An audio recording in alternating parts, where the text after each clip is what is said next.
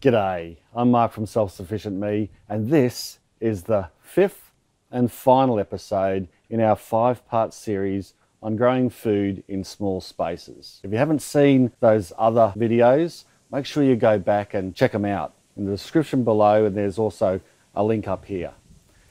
In this video, I want to take you through my journey into self-sufficiency.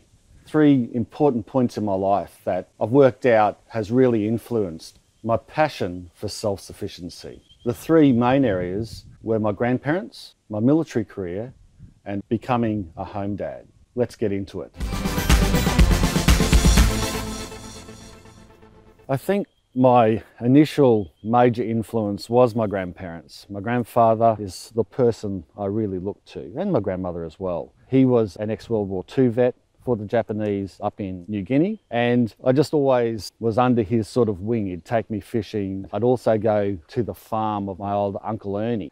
I was just drawn to it right from the beginning. I was so obsessed that I would ride my bike from Toowoomba all the way to Crow's Nest. It'd be about a 34 or so kilometre ride. I'd do that in a day, get there, stay a week, and then ride back home. It's just something I loved doing. Going out to the dairy farm, getting my hands dirty, playing with the animals, eating off the land, taught me a whole lot of skills. And then I just had that feeling that I wanted to be as self-sufficient as I could. And I guess that's why I was sort of drawn to the army. I was interested in survival and survival techniques, so that's why I chose a military career over anything else. I got issued this entrenching tool in 1987, and I used it in the garden all the time. So my military career gave me this, but it was a much bigger influence than that. Of course, I went on operations. My first major operation was in the Sahara Desert, and that was huge for me. There were some really interesting experiences there because we'd often have to eat the local food and practically live off the land. And it always amazed me how well they could do with such minimal produce. They'd grow all their own herbs and spices, and they'd need a lot of that because a lot of the proteins, goat and camel, wasn't really good, but they'd make it taste really great and flavorful.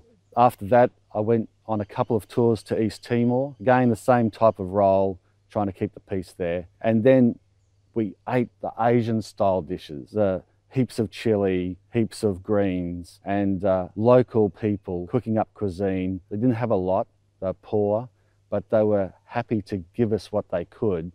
And I was always surprised on the taste of it. I remember one day we had a meal at a church. Even if it was such a commemorative site, they gave us a banquet. It was really humble, but the flavour was amazing. And there was this little side dish of Thai chili. And I asked the lady, what is that?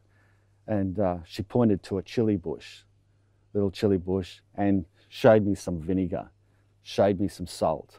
And that's all it was. Vinegar, chili chopped finely, and some salt. Add that to the bit of chicken that we had there, and it just tasted magnificent. Those meals influenced me quite a bit. Not just the frugal nature of it, but just how people will survive in all these types of situations and utilise what they have around them and make the best of it.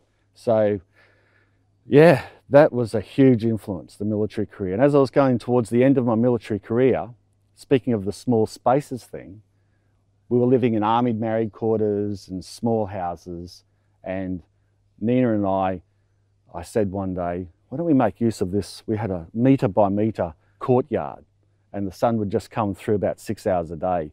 I said, we're doing nothing with that. There's a dead plant in there. Maybe we could grow some herbs in there. And I thought, well, it can't be that hard. So I dug it all up. We put some herbs and some carrots in there, and it really thrived. And that got me thinking, I wouldn't mind moving to a bigger property, and then we could expand and an empire build on that. But at the end of the day, it wasn't my injuries that ended my military career. In fact, my military career was going really well, and so was my wife's. We were both senior positions. I was a squadron sergeant major.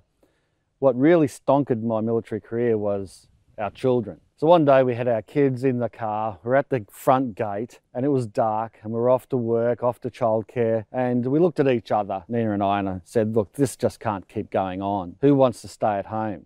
And Nina said, not me.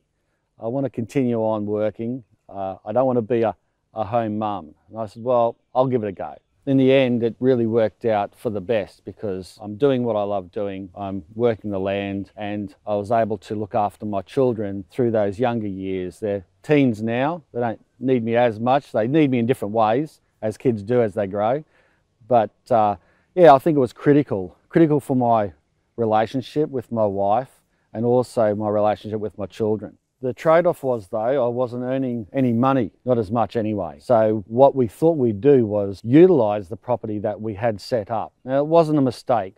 Of course, like I said earlier, I've worked myself way to this position, and the whole idea was if we needed to drop out of the workforce, at least we'd supplement our bills. Primarily, the biggest bill is usually your grocery bill. And so that's what I did. Grew as much produce as possible, and it worked. Nina was able to work, she works hard, and I did my best to hold up my side by looking after the children, making her life easier. She didn't have to think about the home front, and I could then concentrate on growing as much food as possible in my spare time. And not only was that saving money, but over time it developed into a healthier way of life, and the children loved it, and they love their veggies, and they're always interested in food. So there's a lot of trade-offs that came with that decision for me to drop out and continue on with my passion of self-sufficiency. So those were my three major influences of why I got into self-sufficiency. My grandparents, my military career, and of course, being a home dad, my children. If you like this video, make sure you give it a big thumbs up, and don't forget to subscribe if you haven't already. This was the last final video in our 5-part series on growing food in small spaces. I hope you enjoyed the series. If you haven't seen it yet, go back and watch it. There's links below and links up there. Thanks a lot for watching. Bye for now.